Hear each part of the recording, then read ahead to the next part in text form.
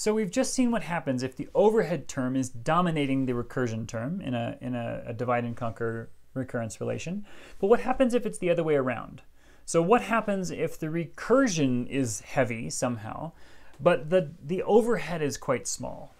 Right? So what happens if the recursion, or what would it even look like for the recursion to somehow dominate the overhead? So case number 2 is, what if f of n is small relative to a?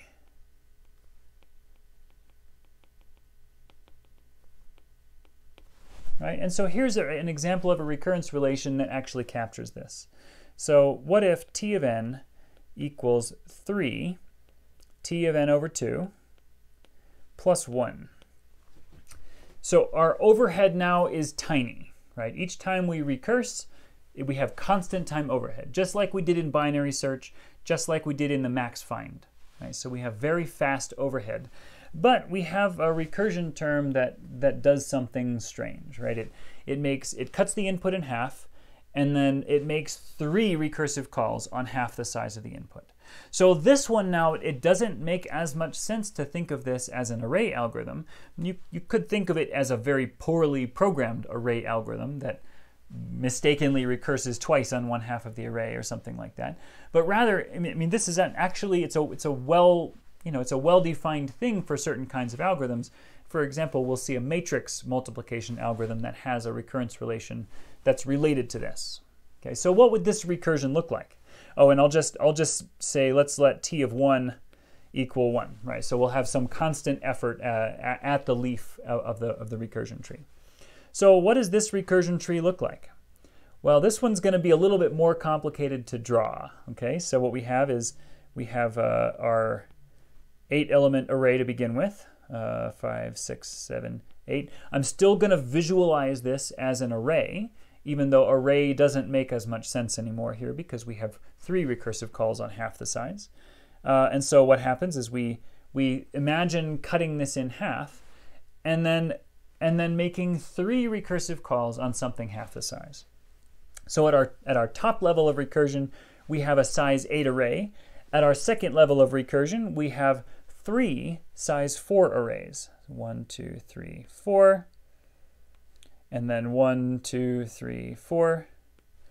1, 2, 3, 4. Okay. At our next level down, now we have, for each of these, we're going to get 3 arrays.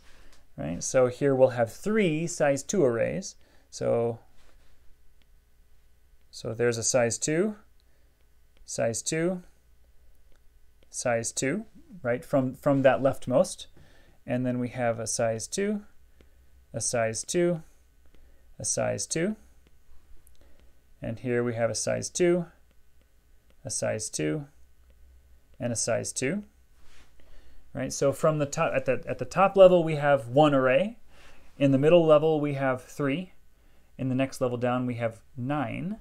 And now in the next level down, we're going to have how many? Well, I may not write them all out. Forgive me for not writing them all out. But we'll have 27. Right? So how many arrays in each? Well, if we think about this in terms of powers of 3, here we have 3 to the 0 arrays. Let me say number of arrays. So the actual number of recursive calls that get made here. So here we have 3 to the 0. Here we have 3 to the 1. Here we have 3 to the 2. And then down here we're going to have this, crazy blizzard of size 1 arrays, which we can express with 3 to the 3. Right? So this is 1, 3, 9, 27. Right? At the very bottom we have 27. So there are 27 leaves in the tree. Right? 27 base cases of the recursion get executed. 27 leaves in the tree, or 27 base cases. All right. So this should worry us at least a little bit here. Right now we have a huge amount of effort that's going into the bottom of the recursion tree, even though the tree is not all that deep. there is quite a huge amount of effort that gets expended down there. And so what we end up with is if the input size, and so this is one way of thinking about the size of trees as well. If the input size, suppose n is 8, like we've written here, then what we get is the number of leaves. The number of leaves is 27, and so those two numbers aren't obviously related initially. But you notice 8 is 2 to the 3,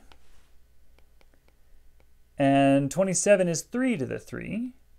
So if I have 2 to the k, if n is 2 to the k, then the number of leaves in the recursion tree is going to be 3 to the k.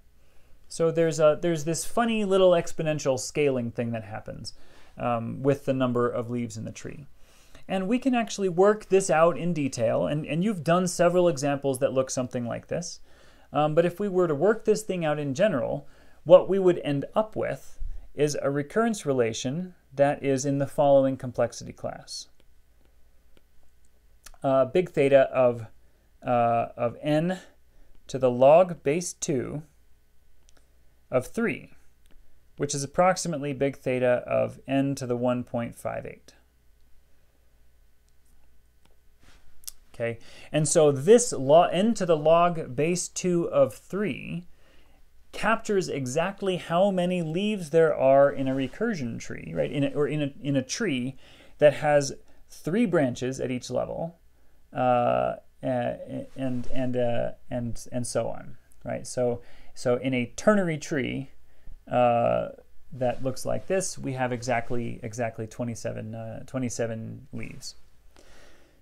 All right, so what does this mean? Well, n to the 1.58 isn't completely obviously connected to anything that we see here on the page, but essentially what it means is that we can have a case where the f of n is small and the a dominates. And what that means for the a to dominate is that the majority of our complexity in our algorithm actually comes from executions of the recursion base case. And so that's what this scenario is capturing for us.